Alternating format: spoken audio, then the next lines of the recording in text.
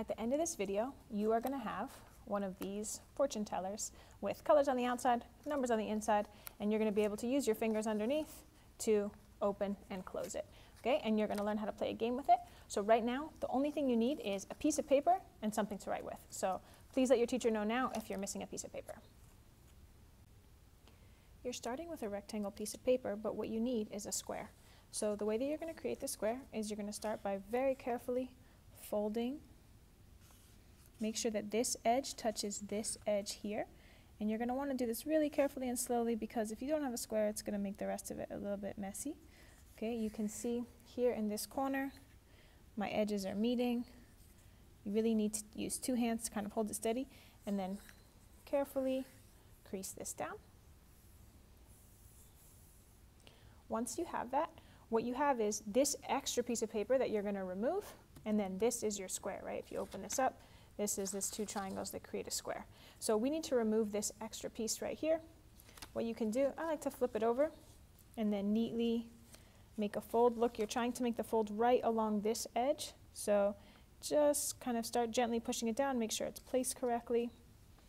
And then a nice strong crease. I like to use my nail to kind of push down that crease. If you get it wrong, you can just unfold and redo it. And then I'm going to just fold this back and forth a few times to make it easy to tear. Again, I like to just run my nail, just like my fingernail along it, to make the crease. And then carefully tear that piece off, nice and slow.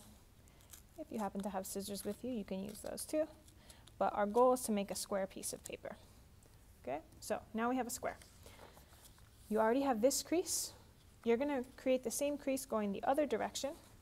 And the reason for these first two creases is we want to be able to very easily find the very center of this paper.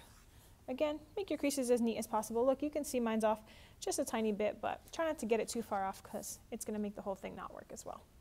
Once you have this, see this is the center, you're going to fold each of the four corners right to that center square. So again, I would just hold down with one finger.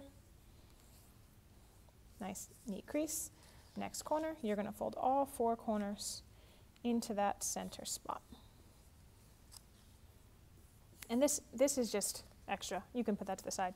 You can put it in the trash or recycling bin on your way out.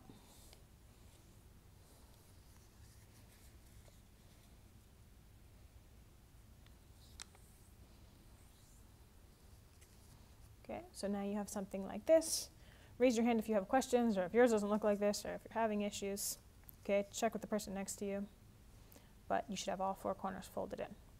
Once you have all four corners folded in, then flip it over and do the same thing again. Here's the center. You're going to fold all four corners into the center.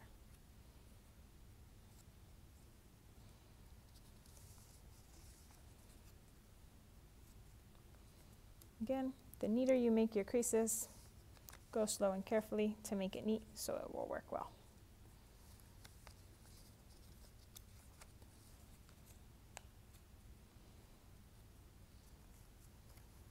Okay, and it looks like this.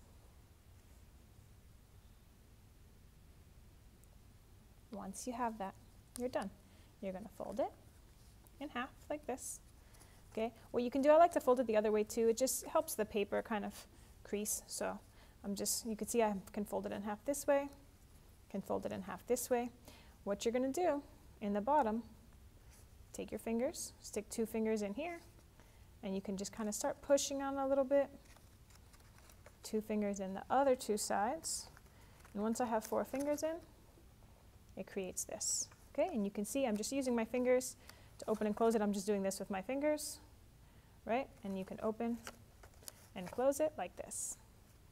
Okay, now this is part of a game. So what we do is on the outside square, so these are the four outside squares, and the outside squares we're going to put colors.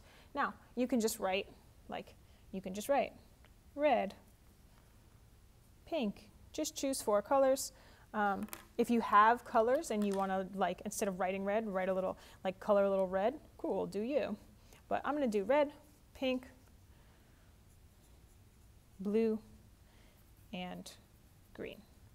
Okay, so what you can see is that when I open this, when I set this up, On the outside, I have a color.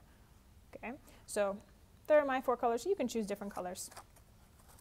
When you open up on the inside, there's 8 triangles. 1, 2, 3, 4, 5, 6, 7, 8. You're going to put the numbers 1 through 8. You can do them in order. You could just do 1, 2, 3, all the way around. I like to mix them up, so I like to do 1. Just make sure you don't repeat numbers, right? 2, 3, 4, 5, 6. You can do it in whatever order you want, but make sure you get the numbers 1 through 8. Okay. Now, what you're going to do in a moment on the inside, you're going to be given 10 options, but you're going to use these 4 spaces. So spot number 1, spot number 2, spot number 3, spot number 4 to write questions that you might ask a classmate to get to know them. So then here's how you play the game. You'll go up to someone and you'll say, choose a color. And let's say they say red. You'll say, okay, R-E-D.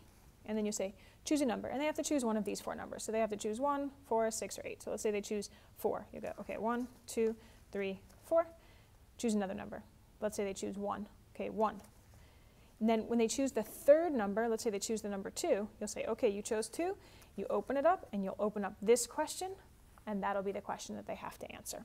Okay, so right now, you get to choose out of a list of 10 what 4 questions you'd like to ask your classmates to get to know them, and then you'll be going and playing this game with several classmates as a way to get to know them.